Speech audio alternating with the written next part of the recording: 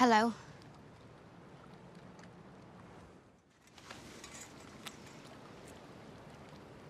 Jack and Hagar gave me this. No one here by that name. Please. I crossed the narrow sea. I have nowhere else to go. You have everywhere else to go. But wait! Hey guys, what's happening? Niyat here with Film Comics Explained, and as requested, today we'll be taking a look at the mysterious Faceless Men, featured in the incredible Game of Thrones books and television series. The Faceless Men were essentially a guild of assassins based in the House of Black and White, located in the free city of Braavos, though their members were known to range far and wide across both Essos and Westeros. The guild would request exorbitant fees and in return would provide unparalleled success for their clients, using stealth and magic to bring down requested targets.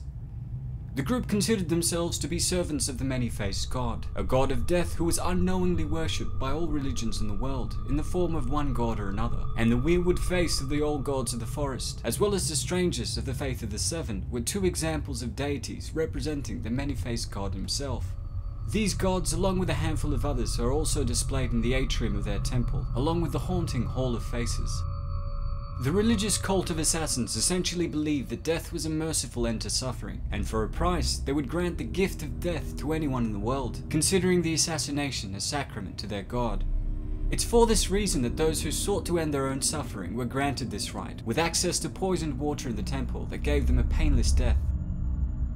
The Faceless Men were trained to relinquish their former identities and become no one, which enabled them to become entirely different people, all in the service to the many-faced god. The guild also believed that as servants of death, they had to serve him above all else, and with that came the requirement of their delivery of the gift of death to certain people who were marked. Training in the House of Black and White, the Faceless Men developed the ability to use magic to physically change their faces, shape-shifting from one appearance to another with ease to carry out their objectives. Although they were able to change their faces, the Faceless Men weren't complete shapeshifters in that they weren't able to violate the law of conservation of mass to suddenly grow drastically taller or shorter, or even gain weight, though they could use props and costumes to aid in their transformations. Both men and women could become Faceless Men, with the only prerequisite being the correct training in the arcane ways of their order. Killing for personal gain, out of anger, or even out of hate was strictly forbidden by the Faceless Men, and since the Faceless Men were supposed to forsake their identities in the service of the many-faced god, they were only permitted to assassinate targets they had been hired to kill. This is why Arya Stark was such a bad fit for the guild, and why Jack and Hagar had asked Waif to kill her. Arya's life was one of pain and tragedy, with most members of her family having been slaughtered in cruel ways. This instilled in her a thirst for vengeance that could only be quenched with the death of those who had wronged her. Because of this, she was unable to become no one, as the many-faced god had required of her, and was now using the skills that she had mastered under their tutelage for her own nefarious needs. In the novels, the Faceless Men were also based in the House of Black and White, and while they were a guild of assassins, they had philosophical and religious motivations to their actions, which often saw them rejecting offers that clashed with their ideology. Predating the doom of Valeria, some of the founders of the Faceless Men were initially slaves who worked in the mines under the 14 Fires, which was the great volcanic mountain chain whose eruption had destroyed the Valerian freehold over 400 years prior. The thousands of slaves that fled the lands faced death on a daily basis, and though they came from different lands and worshipped seemingly different gods, they all unknowingly collectively prayed to the same god of death. Over time, a splinter group emerged who held that since the god of death appeared to humans under many guises, the god of death must himself have many faces, and this saw the beginning of the Faceless Men and their worship to the many-faced god.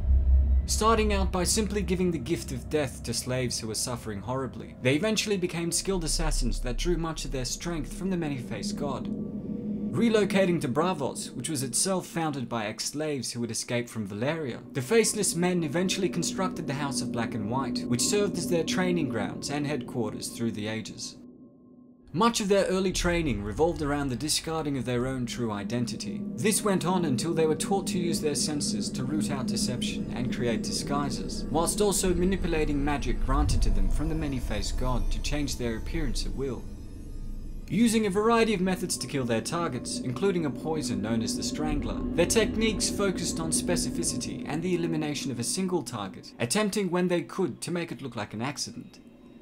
The Faceless Men would cure the faces of the dead who came to die in their sanctuary willingly, and would hang these skins in deep vaults below the temples as masks, which could then be used to disguise them during assassinations.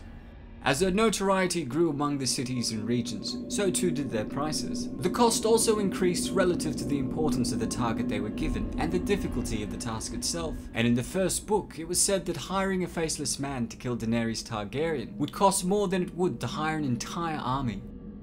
As mentioned before, the guild did reserve the right to deny a contract if it clashed with their ideals. They also had the ability to choose unique methods of payment. For example, if a lord had asked them to kill the child of his enemy, they reserved the right to request the killing of that lord's own child as payment for the deed. With that in mind, I'm eagerly anticipating the final season of Game of Thrones, and I'm pretty excited about HBO's announcement that they'll be making a prequel set before the Game of Thrones storyline. Well, that's all for today, folks. Thanks to all of you guys who requested we take a look at the Faceless Men featured in Game of Thrones. If there's any other stuff you'd like me to check out, please don't hesitate to ask. As always, it's been a pleasure. Niyat here with Film Comics Explained. Thanks for stopping by. The many-faced god was promised a name. He must always receive what is his. You can't change that. I can't change that. No one can.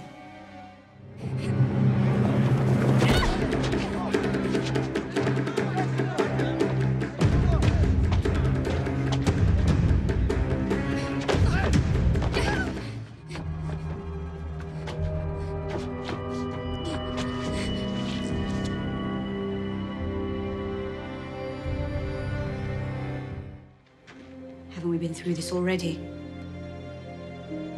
That won't help you.